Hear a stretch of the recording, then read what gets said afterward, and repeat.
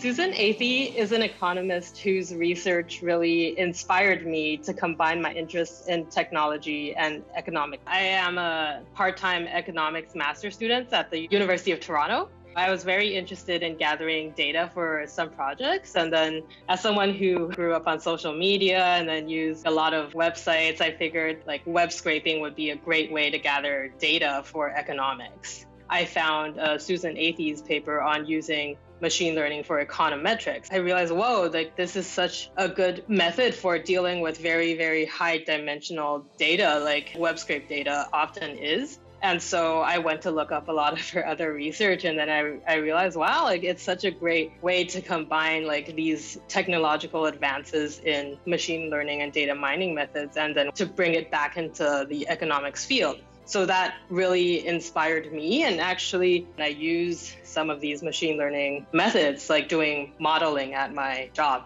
After I found her articles, I looked her up. I saw that she was she's done all sorts of things. She's teaching at Stanford, she's taught at MIT, and she was the first female winner of the John Bates Clark Medal in economics. So I was very, very inspired by her, and I really look up to her.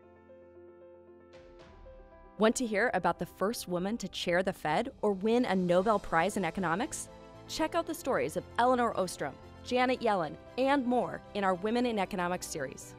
Or if you want to share a story of a female economist who inspired you, we'd love to hear it. You can also see more of this series by going to our playlist.